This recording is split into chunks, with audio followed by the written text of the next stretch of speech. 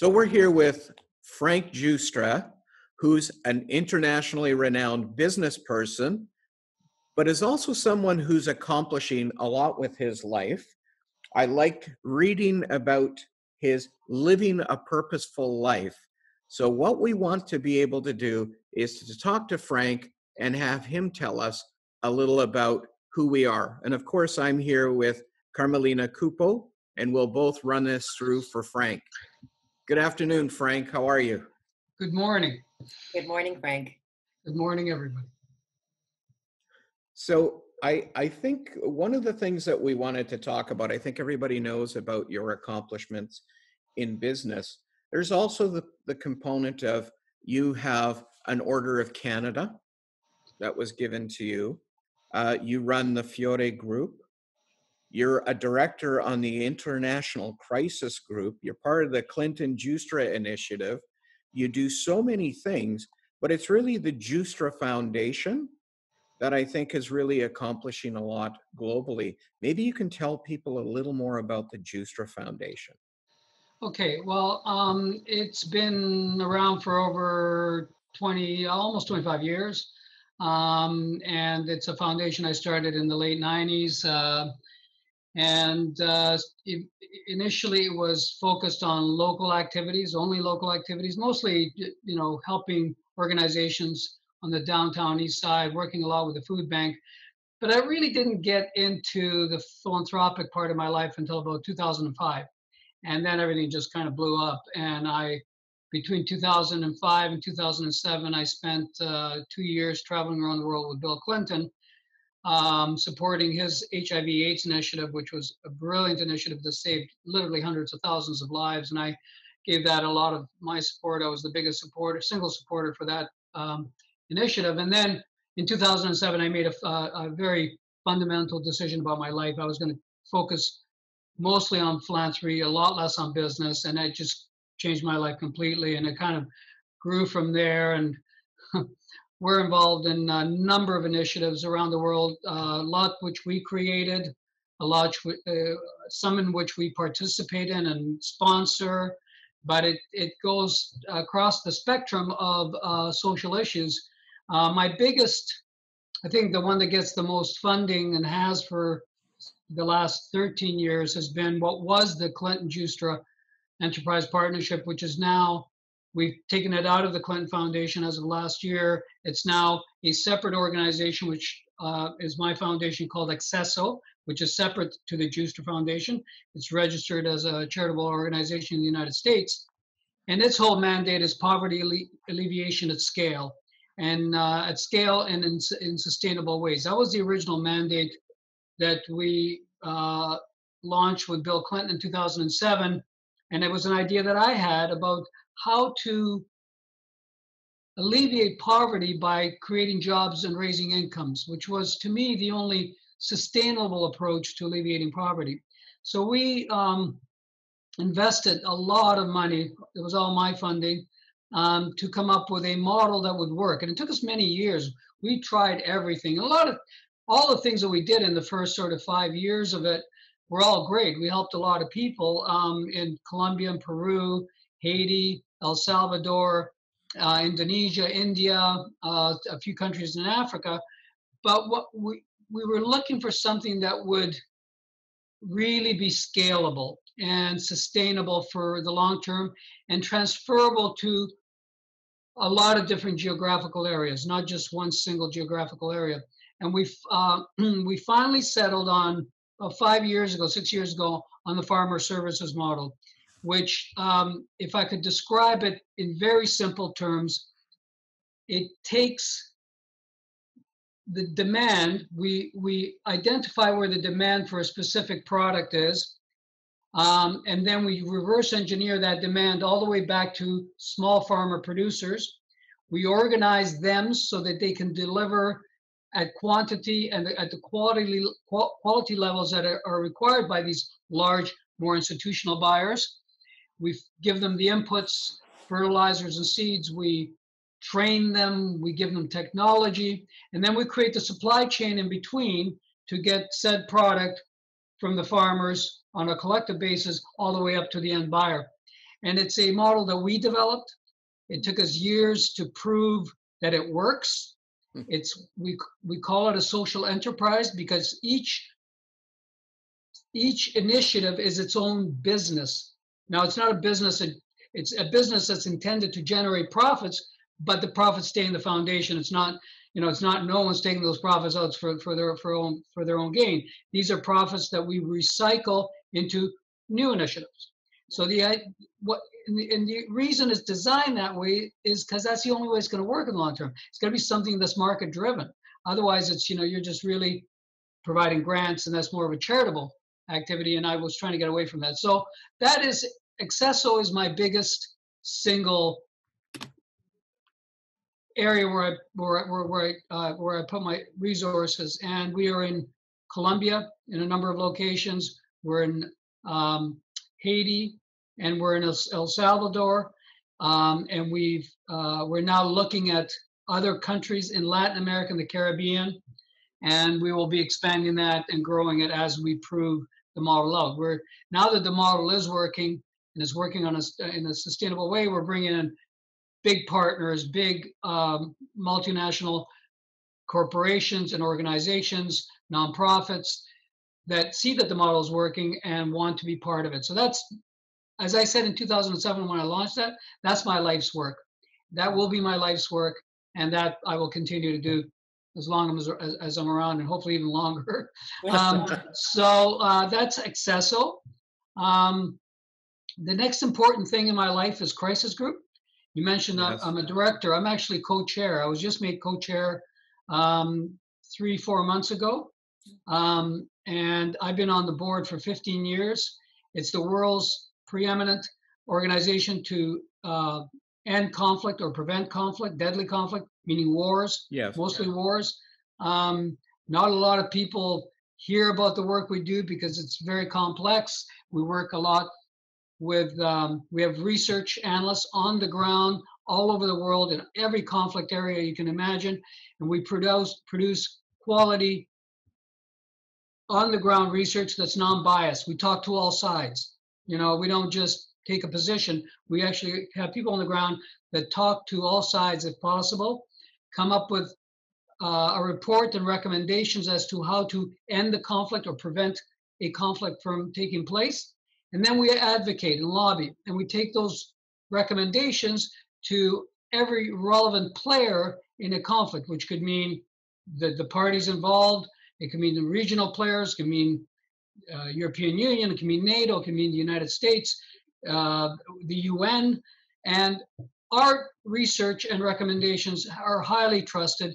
And as a result, we've had some amazing, good news results. We were instrumental in helping with the peace agreement between the Colombian government and the FARC rebel group, which was a 50-year insurgency in Colombia that finally came to an end a few years ago. President Santos, who won the Nobel Peace Prize, gave us a lot of credit for that work. We were instrumental in the original Iran nuclear deal that was which involved the U.S. Yes. and European countries and Russia, and which now Trump has repudiated. But we were instrumental in putting that agreement together back in 2013. We were instrumental last year in preventing a catastrophe in Yemen when the Saudi coalition was planning an attack on the Yemenese port, which is the only port that receives food and medicine from around the world. You had almost 20 million people on the verge of starvation in Yemen, and this attack would have been turned a catastrophic situation into like the worst situation anybody could possibly imagine. And we helped prevent that from happening by commencing talks between the parties and the UN, a UN-sponsored talk. So we do a lot of that kind of work. So that, as I said, I took the co-chair role a few months ago, and I will give it a number of years of my life, and that is now taking up most of my time. And that's, it's a big job. We came in at a very difficult time with the COVID pandemic hitting at the same time, almost the same week I was announced. Everything kind of fell apart. So it's, this pandemic has made our work very difficult because We can't get our people on the ground in certain places. You have a Yeah. lot of refugee camps and IDP camps in places that have no health infrastructure, and it's a lot of work, but it's I'm very proud of it, and that's I think that is going to take up most of my time for the next at least 3 to 5 years. So Wow. that's the crisis group. I've been involved in many refugee issues since Yes. Syrian refugee crisis back in 2015. I got very much involved in that.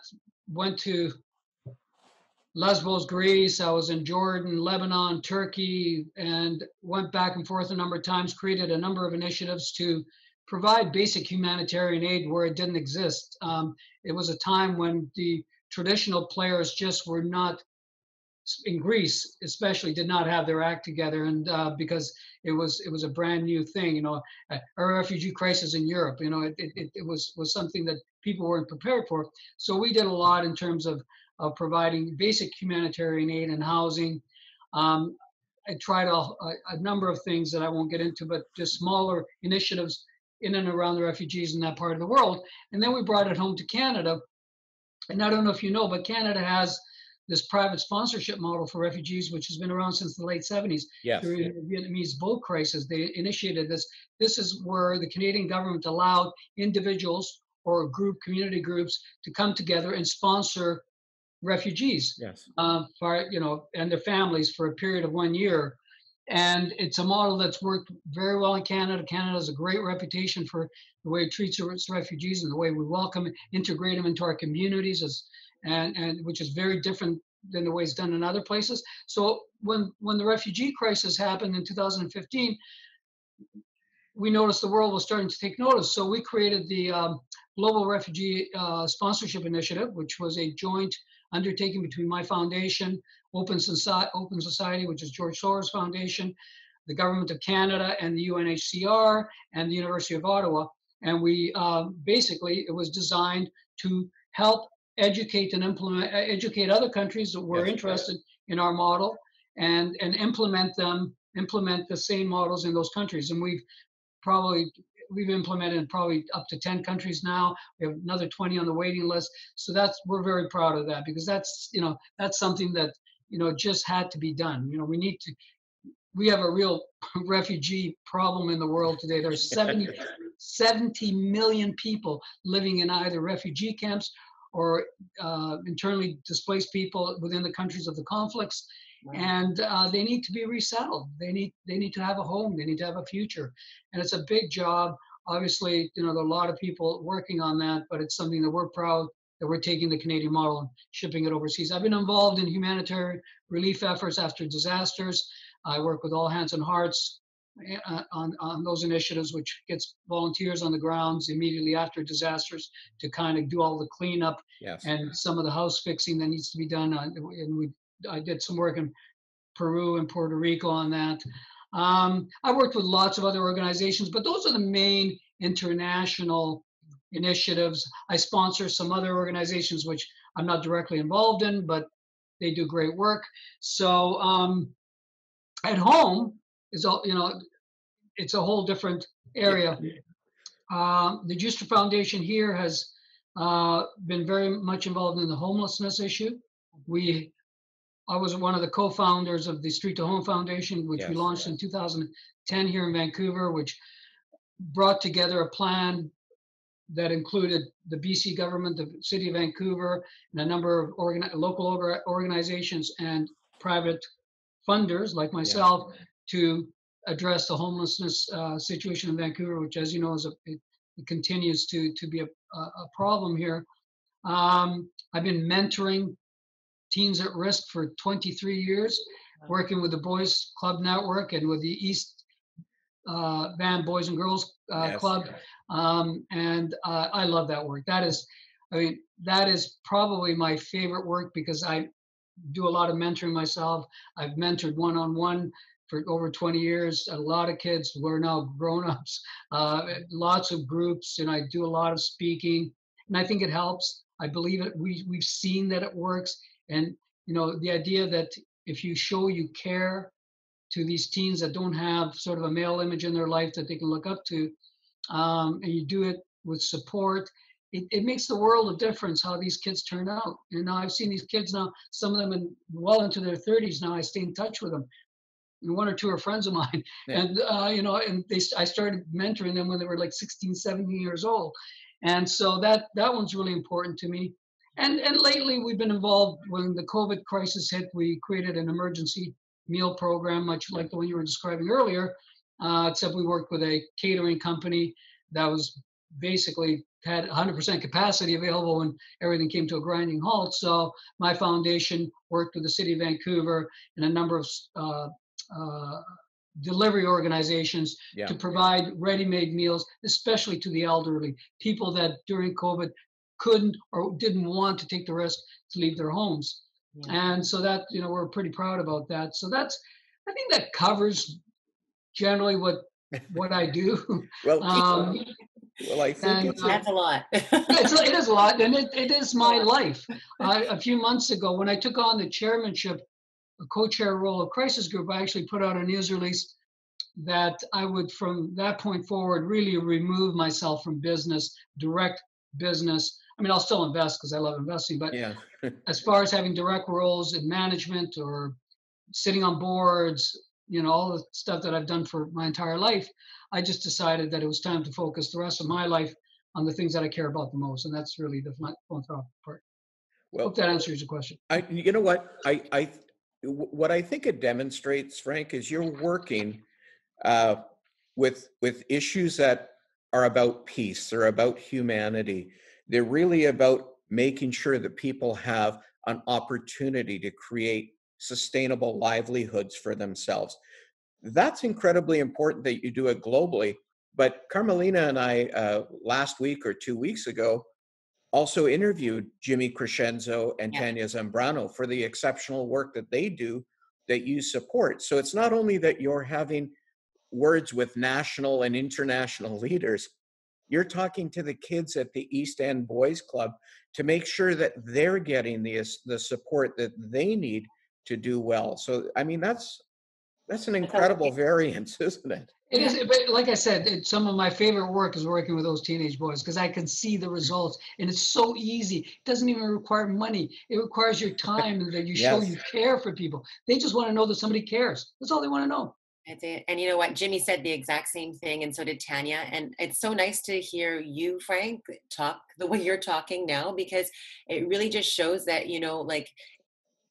it starts with the kids. It starts at the bottom like that, and just that little the talking that you do, and you going in there and mentoring and having those conversations from the heart to these kids makes all the difference. Like, that's huge, and it touches you too. I mean, that's like pulls at your heartstrings, so like I said, I enjoy it. I'm very proud of that work. Very proud.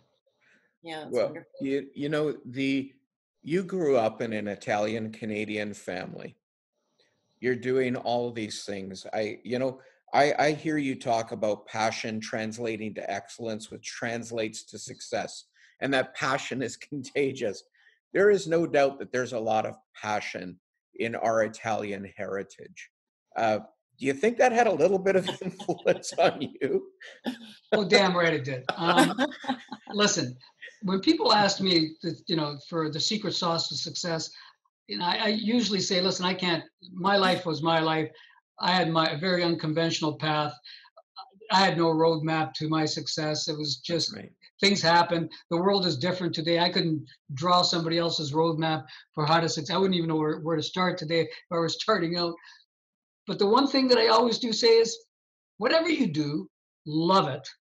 Make sure you love it and do it passionately. And if you do that, that's not a guarantee to success, but it's certainly a prerequisite.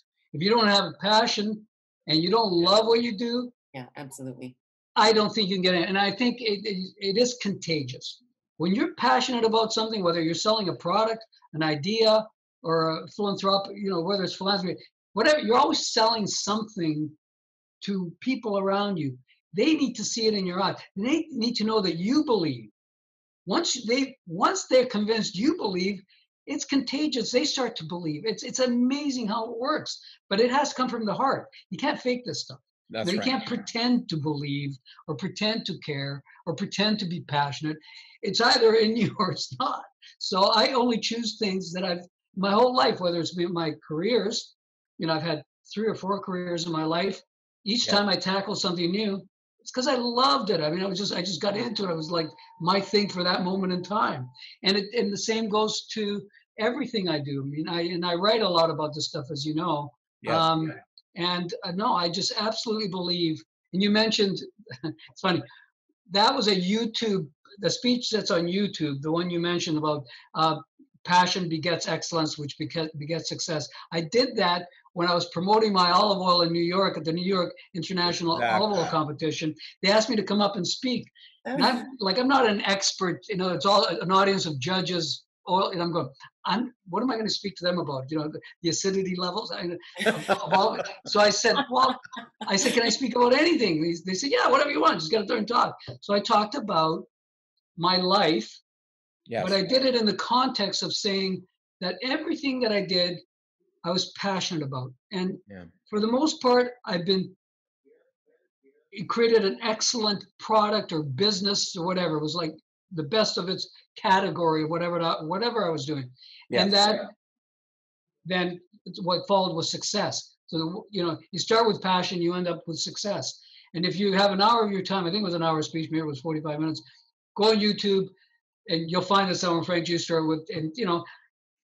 if you want to really dig deep into how passion truly works. I, That's you wonderful. know, let's talk about that because you said that you were going to create the best olive oil in the world, and Domenica Fiore was born, and it's named after your mother, isn't it? Mhm. And the reason it's named after my mother, yes, Domenica Fiore was her maiden Yeah. name. All my companies, my private companies, are all called Fiore. You obviously know I admired my mother a lot. Yeah. She was a lot. And like every Italian kid, my I will say this, my mom was the best cook in the world. I know everybody says that, but mine truly was. And so it was her cooking that inspired me to start cooking myself. When I left home in my early 20s, I started to cook. And over the years, I became more and more passionate about cooking. Pretty Yes. soon I had a reputation for having these big dinner parties, friends, family, whatever, and cooking all day. And it is truly my number one hobby. I mean, I spend entire days in the kitchen and I love just the idea of cooking. So that cooking, which I got from my mom, actually brought me to the olive oil business. I was in Italy with a woman named Kim Gallivan, who's passed away, unfortunately, a couple of years ago, but she was my executive assistant many years ago when I ran the investment bank. And then she left and she went to Italy and set up in Orvieto, found a villa, renovated it, did the whole Italian under the Tuscan sun thing. Yes. And then we used to go to that villa for vacations. And Kim and I and everybody, all my friends, we all love to cook. So we were there once in the kitchen cooking away. And she brings out this olive oil from the cellar. And it's like in a non-labeled jug, and we start putting it on bread with tomatoes, and I'm eating this stuff and go, what is this? Like I knew nothing about olive oil, nothing. And so I started asking a bunch of questions about why is this better than what you buy at Safeway for $5 a bottle. And there's a reason why this tastes better than the stuff you buy at Safeway. And you'll only know it if you put them side by side and try it. Yeah. Yeah. You'll see one tastes like motor oil. It's horrible when you know your olive oil. Anyway, so what ended up happening was that I was introduced to the region where we now produce our olive oil. We went and visited the only person that had a local press there at the time. He used to press the olives for everybody in the valley Yeah. around Orvieto. His name was Romano, and he was an Italian music producer who was doing this as a hobby. Wow. And I tasted his olive oil, and it was, as good as Kim's, which she got from her own trees. She had 500 trees on her property. Anyways, next thing I know, we're bringing some of these samples back home. We thought, well, why not do a taste test? So we went out and bought all the most expensive olive oils we could buy. We bought some in Italy before we left, came Wow. to Canada, and we just did it by price because, I had Yeah. no Yeah. other way to judge, right? And we did a blind taste test in my living room. We had Umberto here and Pino from Cioppino's, a whole bunch of food guys, and we did a 10 oils with one as a blind taste test. And guess what? Guess what came out number 1 and number 2? That oil. And I looked at Kim and I said, there was no business plan. I said, Kim, we're now in the olive oil business. That's all I said. That was the extent of the business plan. I promise you, there was no business plan. It was just, I said, Kim, go back, and with Cesare, who she knew and was her boyfriend and still runs the olive oil operation for us in Italy, who's become a master oil maker over the years. I said, go tell Cesare just to buy all of that property on that side of the hill. Why that side of the hill? Because it was an ancient seabed. And it was very mineral rich ground. We still find shells and fossils in the dirt when the dirt gets turned over. It's really rich soil, and it sits at the perfect elevation of about 400 meters above sea level, so we don't get the fruit flies. We get the sun all day long on that side of the hill. Which part of Italy is that in? It's in Umbria, which is it's a town called Orvieto, beautiful town. I know it. It's about an hour and a half from the airport when you land, going north, sort of between Tuscany and Rome. Mm-hmm. Anyway, so then I asked Cesare, and this is why, when you ask, how do you make the best olive oil? Because I did say, I want to make the best olive oil in the world. And I did actually come home, and I started telling people that we were making the best olive oil in the world before we made it. And it was going to be the best olive oil that was ever made in the history of mankind. So, but we asked the right questions. I said to Cesare, what are the things that ruin olive oil? And obviously oxygen, number one. Like once oil is oxidized, once it's open to the air, it deteriorates very quickly. So we nitrogen seal our tanks and we nitrogen seal our bottles, number one. Heat and light, the two next big killers. How do you get rid of them? We don't do bottles. We do stainless steel, keeps them cool, no light gets in. Time kills oil. Oil does not last forever. It's not wine. It doesn't get better with the years. It's got about an 18-month maximum life to be edible. Yeah. So what we did was we would pick early in the season, earlier than any other producer in the area, to get a more robust flavor from the olive. We'd get less yield because the fruit wasn't as ripe, so you wouldn't get as much yield of olive oil. We sacrificed that yield for taste. So we started initially harvesting early October. Most people were late October, early November. And we pressed within 4 hours of picking the olives. That is our rule. Pressed within 4 hours. Don't let the olives sit around, gathering flies and stuff. And then we shipped by air our Novello. So it would be on the shelves in North America by November. No one does it. I mean, absolutely no one does that in the business. And obviously it makes it very expensive to produce. And that's why this business will never make money. I call it my nonprofit work. And I hope someday it'll make money, but it certainly hasn't to this stage. It's a labor of love, and I will not sacrifice quality for profit because it's got my mother's name on it. It's just not going to happen. And so we did all these things, and we started winning awards. We started entering the award. Now we're one of the most awarded olive oils in the world. We just won. I just got notice from Cesare this morning. We just won again in Italy, Greece, and Japan, all yesterday. Wow. Gold medals across the board. I will be announced in the next couple of days, but we kill it in every competition we go to. We are always the number one, and certainly the number one Italian olive oil. And so I started by telling people I was making the best olive oil in the world. I believed it. It took us 2 years to get there, and we did it. And it's like, but we made an effort. It wasn't just talk.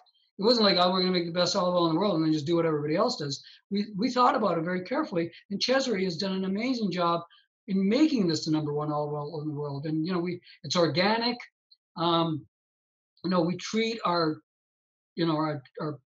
trees and our land very well. We're very careful about how we treat everything there, and everything's state of the art now.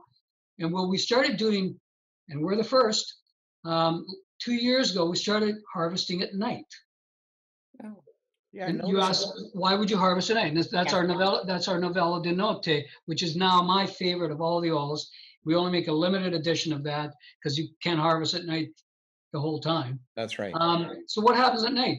The olives are cooler. because we harvest so early in the season, in late September, it's still smoking hot in Italy. Mhm. It's like it's like summertime still.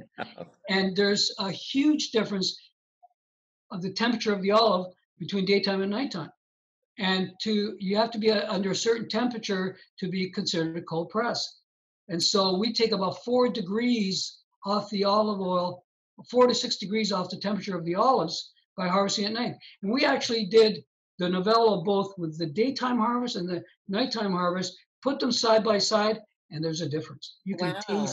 You can taste the difference. So that's someone no one else who harvests. I think some people in the wine business do. I know they do it in some vineyards, but not with olives. Wow. So, So that's my olive oil story. but there was a whole process. You went through the analytics, you did all the research, Yeah. and you've created what you intended to create. That passion is obviously there. Yes. Yes. Yeah, and you know what? It's like I said, it's a difficult business to actually make money. Really difficult because you can't price the oil at a level where the stores won't put it on the shelf. They just won't put it because it won't move. But Right. it costs us that much to make it. It's not cheap.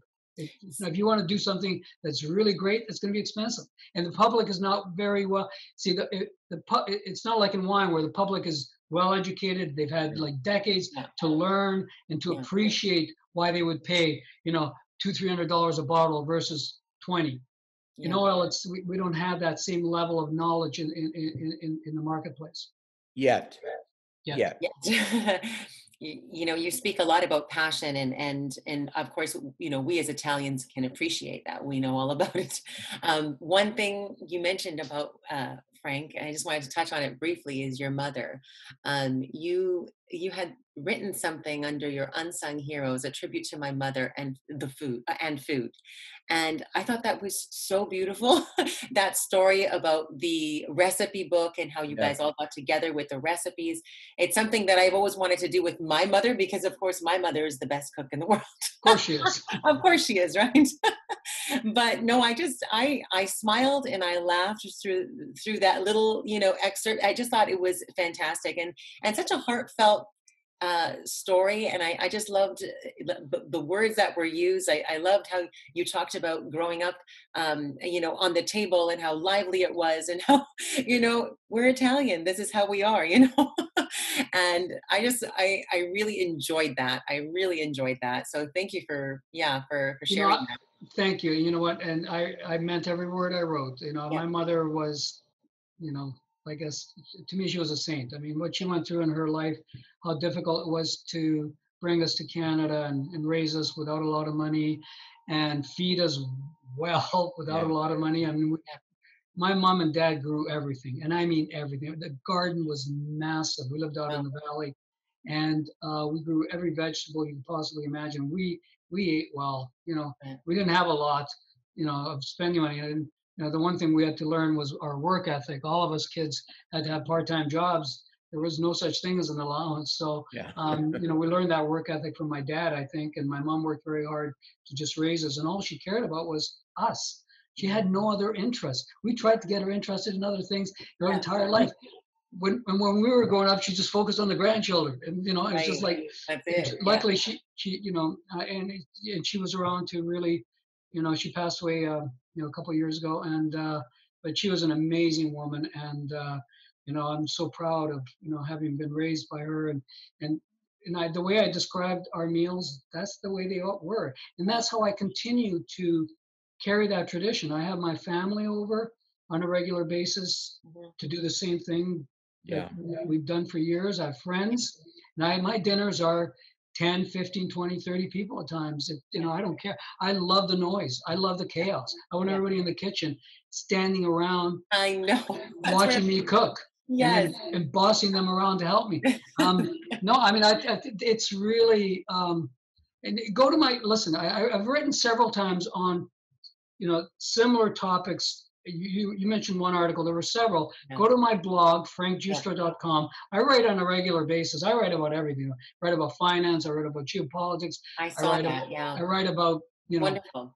food, about everything, adventure, you name it. And because I love to write, that's my other passion.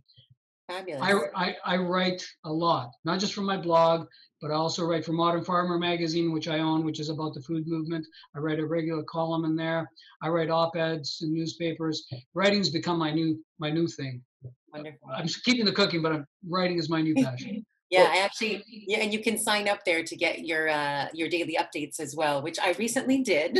Good, you're on the When I list. read your the Unsung Heroes, I started reading. I was like, wow, it was very, very interesting. A lot of really cool things. So yeah, for any viewers that are watching this, do take a look at that, because it's a lot of fun stuff. And you know what? It really a lot of the stuff actually pulls at your heartstrings as well. I love the passion in everything that you write as well, Frank. So Thank you. thank you Thank you. for that. Yeah. and in the sense of writing, of course, we've looked at everything that you've been putting out there, and one of the things that you talked about is your Dear Rich People, which is kind of an interesting take that I think you do that for the Huffington Post. But I wanted to take you to another aspect of your writing. Why don't you tell us about the song that you wrote? Songs. Song. Well, I think Yes. I know which song you're referring to. I have a music studio in North Vancouver, which we opened. Well, our music studio has been around in two different locations now for 6 years. yeah, I work with two composer producers, yeah. Ian Prince and Dave Corman, and we write songs. And we write a lot of songs. We've written hundreds of songs. We work. The reason we have a studio, it started off as a hobby, and I can't even tell you how I got into songwriting, because it's so wholly unbelievable how it I happened. read about it. Or that's I don't think I've told the whole story, but I'm saving that I'm writing a book, which I'll eventually finish. And in the book, I tell the entire story of how I ended up being a songwriter, and it's absolutely hilarious. Anyways, it's a hard to believe story, but it happened. Anyways, so we created the studio to not just write songs for fun, but we work with a lot of young local artists that yeah, we see as real talents that need help in songwriting. So we work with them, and we collectively write songs as a group. So I have sessions in my house. I've done sessions on Zoom now, but we do sessions at the studio, and it's been a lot of fun. I love writing songs. I don't know which song, Mario, you're referring to well, specifically, but there's one that's on a Sarah McLachlan album, isn't yeah, it? Oh yeah. yeah. I wrote a lullaby. I wrote it for my kids for Christmas bunch of years ago, and it was really meant for my children to give to them at Christmas. Yes, And then Sarah, who's a good friend, and I support the Sarah yes. McLachlan I was School of going to Music. say I'm one of her biggest, probably one of her biggest supporters. yes. So we've Yeah, been friends for a long time. yeah. So Sarah put it to music initially as a favor to me, so I could give it to my kids for Christmas. And then it was so beautiful. She said, "Do you mind if I put it on the album?" I said, "Do I mind? Are you kidding me?" Anyway, so and we said we did a deal together. Said any profits generated by that song go to the Sarah McLachlan School of Music. So it's all for charity. Yeah. And it's a beautiful lullaby. It's called Little Bee, and you can find it on one of her albums or on Spotify or wherever. Yeah. Yeah. I was going to mention that you're also a supporter of Sarah McLachlan's here, her School of Music. That is a great. I mean, I think you've called yourself quite eclectic, and I think I love the fact that you have an interest in something, and it's not a tacit interest or a passive interest. Mhm. It suddenly becomes a passion, and you've got to get to that point. That drive to excellence, right? I know it's the passion, excellence, success, but where do you think it comes from? Where's that spark come from? Yeah, obviously I've been asked that a few Yes. times. I'm curious. I have you either have a curious mind in this world or you don't. I was born curious. It didn't always serve me well in the beginning because I got into a lot of trouble as a kid because I was just curious to try everything. Yeah. And but eventually I got my act together about the age of 19 and decided I wanted to be curious about finance. And that led me on that path for many, many years. And I wanted to be the best at it. And so I worked super hard to do that. I have ADD.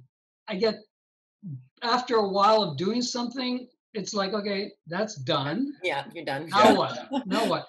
And I find that my whole life, whether it's been my careers or my hobbies, have been a series of what interests me next? What do I need to learn about? And it really has taken me on some real journeys that, including quantum physics, which has now been my latest passion for the last number of years. I got into understanding and studying quantum physics. And why would anybody do that? Because it's interesting. It's bloody Interesting. fascinating. Yeah, it And Yeah. I've met, and as a result, I've read a lot of books. I've written some articles on quantum physics, and then I got interested in artificial intelligence and consciousness. And so I read a bunch of books on that, wrote some articles. It's all on my blog. Go to my, Yeah, I saw that on your blog too. I was like, oh, okay, if I you, see what he's doing here. I okay, see what he's if reading. you can't sleep at night, Yeah. just go to my blog Yeah. and start reading about quantum physics. Yes, yes, very It cool. is truly a fascinating. Once you get into it, Yeah. it's mind blowing what it means or could mean about our reality. Mhm. And I'm not going to get into it now, but read the articles. But then through that, I started meeting some really well known physicists I would globally, imagine. like, you know, and so stay tuned because that might be my next big thing. Okay. We're working on Oh, something. okay. Hopefully, it'll work. But it's something that I like reading about. I like Yeah. writing about it. I just it was after songwriting. Although I still do the songwriting, it's what got my attention next. Yeah, wow. This is going to be fun. I'm excited. Yeah. I'm looking forward to it. I'm looking forward to the book and more time with the blog, because I think there's quite uh, quite a lot to learn. Just I love the fact, like I said, that you pick something up. I'm curious. I want to do it. I'm going to just learn how to do it. It's not I'm going to fake it. I go all in. No, but I have to. But remember, it starts with liking, to be Yes. interested in something. Like, Yeah. and quantum physics was a weird one because it was like, who thinks of that as like I hated physics in high school, hated Yeah. math, hated all sciences. I couldn't stand that. I was a musician. I wanted to play my trumpet, and then all of a sudden at the ripe age or whatever, I decided that I read a book, and I ended up meeting the author. It's a famous author. His name is Brian Greene. He wrote Fabric of the Cosmos, The Elegant Universe, and I'm just finishing his book, which just came out, which is called Until the End of Time. And ended up meeting him, getting to know him, and which took me on a whole other path. But it's really interesting stuff. Yeah. Now listen, I'm just curious, and who knows what it'll be next. I think right now I've got to focus. I've told myself since taking the role of co-chair Yeah. of Christ, I really have to focus on global issues, and that takes a lot of time. Every week we have webcasts and reports, and because there's always something going on, and that's just time consuming. So I think that's going to be my job and my hobby for the next couple of years. Yeah. World peace is a hobby. Well, no, it's not. I should call it hobby, but it's certainly an area where I have to devote a lot of my Yeah. Yeah. Yeah. time to I know. stay on top of it. But I mean, how many people can say that, right? I mean, that's an incredible journey that you've had. Um, I the other thing that we kind of skipped over a little bit, and I think it's important because it's something that's really assisted the local scene, and that's when you created and started Lionsgate Studio, Hmm. right? I mean, I know hearing about that, I think you said you almost had to go into bankruptcy 3 times. Everybody told you it couldn't be done twice. It couldn't be done. It couldn't. Everybody's told you it couldn't be done. And They what were did right. you do? I shouldn't have. Again, it was one of those deals where I probably should have had a better business plan at the beginning, done things a little bit slower, not to try and do too many things too fast, which is what I did. The mistake that I made is I tried to become too big too quickly, and I paid for it with 3 years of my life being very stressful. Yes. But we got, we stuck to it and made some great films and got well known, and then eventually got the right management in place. By the way, the guys that I put in there in 2000 or 2001 are still there. They're Wow. running it still. Great guys, John Faltheimer, Michael Burns. they're really good at what they do. I went back on the board in 2010 because they asked me to. Stayed another 5 years, and then we created Thunderbird here in Vancouver, which is where my focus has to be Yeah. in the entertainment. I couldn't be both, so I had to step down from the board. Lionsgate again, but Lionsgate was a journey, and I learned a lot. It was great. It worked out well, but man, I tell you, that was the toughest 3 years of my life. Wow.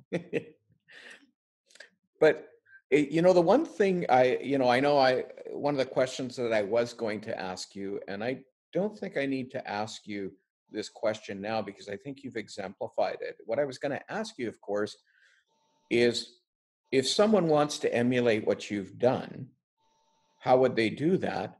You don't. You don't because Exactly. there's no secret sauce to what I did. Yes. I had no plan. There was no roadmap. I didn't sit down and go, this is how I'm going to design my life. It's just stuff happens. Yeah. You just have to recognize, you have to keep a positive attitude, Yes. have the passion, obviously, but you have to recognize opportunities and just something in your gut just tells you, go with it. And it doesn't tell you why or how. And I'm serious. In my investment banking days, I did a couple of revolutionary things that in hindsight, they weren't planned. They just happened Yes. as I went along, and because I just immersed myself in it and things started to happen, you start to recognize the ones you should chase and make sure that part of your plan works. It's a gut, and you can't teach gut, and I've been lucky. And this is the thing that brought me to philanthropy. And I got to make this really clear. Yeah, I worked hard, but lots of people work hard.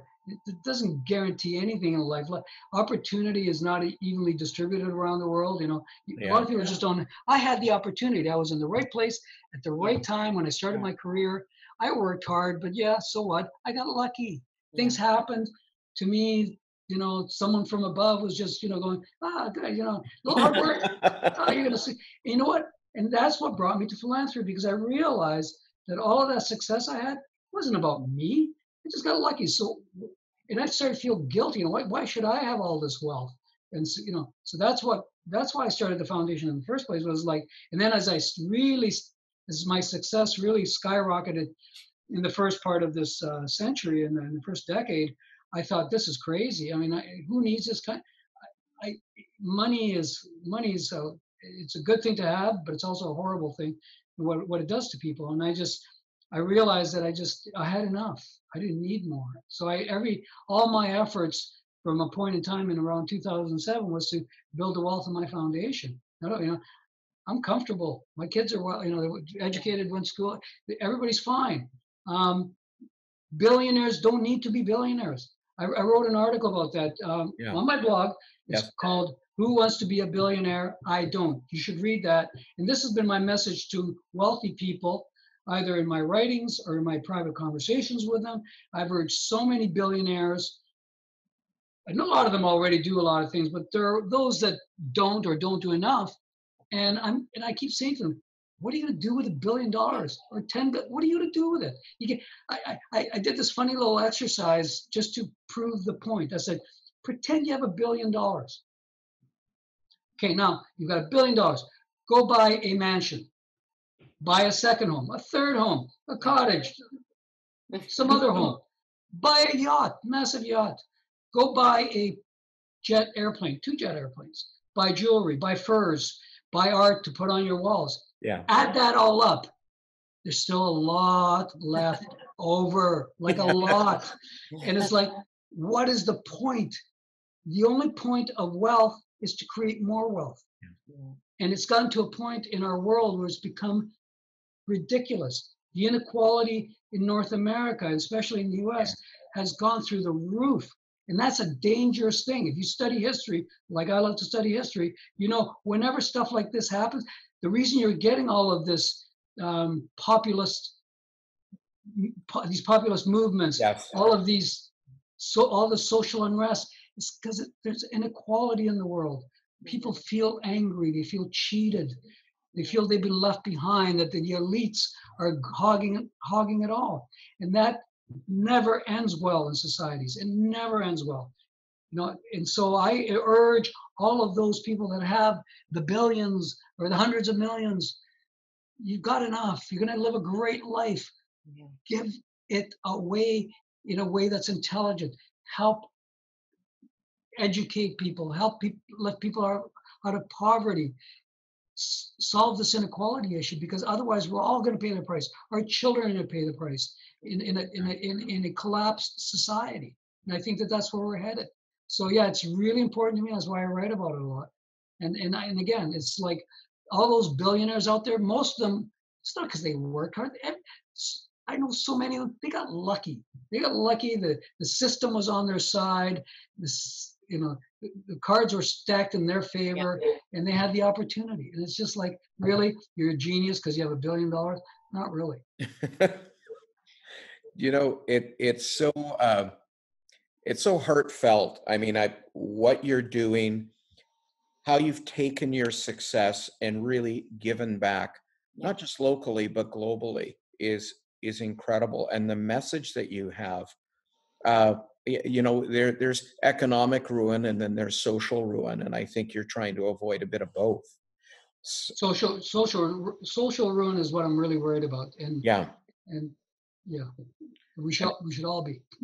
Well, yeah. I mean, we're starting to see those examples. So I'm happy to hear that you're co-chair of the crisis group, and congratulations on that. I don't think it was announced. It was announced, but it was right, like I said, it was the same week that COVID hit, and the markets crashed, and people were losing their job. The economy was being shut down. It didn't deserve any headlines during that week. So everything was up in the air. Don't worry, I'm still doing my work. Doesn't matter. Yes, I wouldn't see it any other way. I want to thank you, and Carmelina as well. This has been honestly a privilege to be able to, like I said, we met before, but to actually sit down and talk to you and learn more about you. I think the community is going to appreciate it, because you serve the Italo-Canadian community so well locally, but to see that name Giustra globally, I think is incredibly honorable to all of us, and has made all of us incredibly proud of what you've accomplished and how you go about doing it. So thank you from myself. Carmelina. Yeah, thank you so much and for devoting your time to all these amazing causes, for everything that you do, for your service to others, for not only to our local community, but the community abroad as well. We're definitely proud to call you one of our own. And like Mario said, thank you. Just thank you so much for everything, for taking the time to chat with us today about all the things that you had talked to us about, and opening it up also to your family, and letting us know a little bit about your mother and where you came from. I think that's also very, very important, that this is not just, you're not born into it. You started like, where everybody starts at the bottom, and you kind of worked your way up. And I think it's a beautiful thing. And it shows the passion, the dedication, and we're very proud to call you one of our own. So thank you so much. Guys, it's been a pleasure. Great conversation. And guess what? We've been exactly 1 hour. Oh, wow. All right. Thanks, guys. Thanks for everything.